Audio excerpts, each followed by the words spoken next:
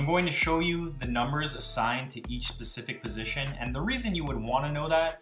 If you don't know about me, I used to be a huge underachiever, but through obsessive self-improvement, I found my success. Earned a college scholarship, played for my national futsal team, a YouTube channel with over 100 million views. I've helped players worldwide, and I'd love to help you improve faster and achieve more.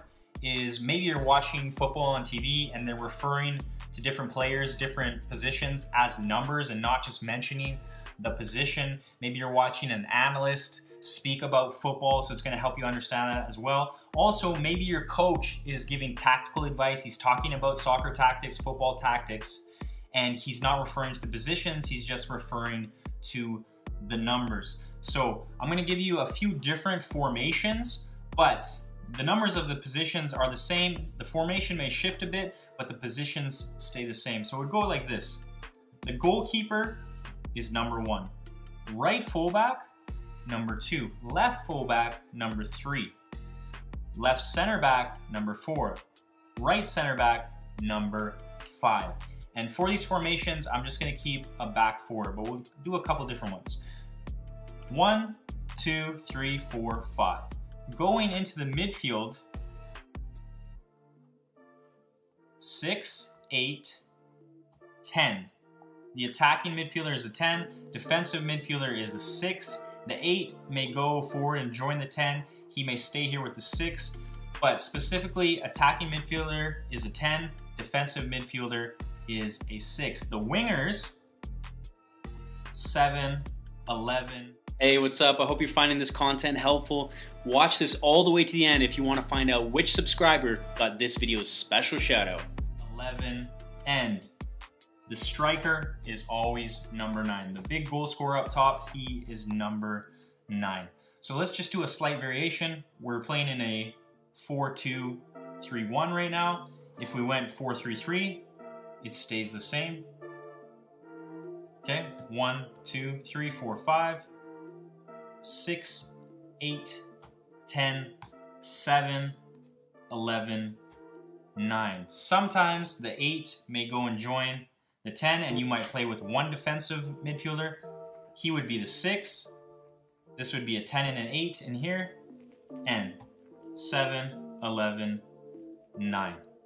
You could play a 4-1. If you like this content, check out the Soccer Success Planner. You can download it for free. There's a link in the description below.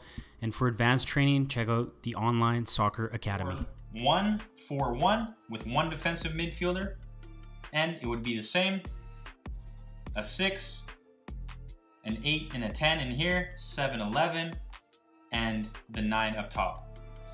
Let's look at a traditional 4-4-2. So the same from the back, 1, 2, 3, 4, 5. Up top is the 9 and the 11 would join him. 9 and 11 traditionally have been the 2 strikers because in the 90s, 80s, it was a lot of 4-4-2. 9 and 11 were usually up top. This would be a 6 and a 10 in here, 7, 8, 9, 11. So that's basically the different positions assigned to different numbers. So as I said, it's gonna help you if anyone ever mentions, maybe you're watching professional football on TV and the analyst or the commentator keeps mentioning the number 6, oh, he's such a good number 6, or the attacking number 10, he's so good on the ball, he's so creative. The big number 9 up top.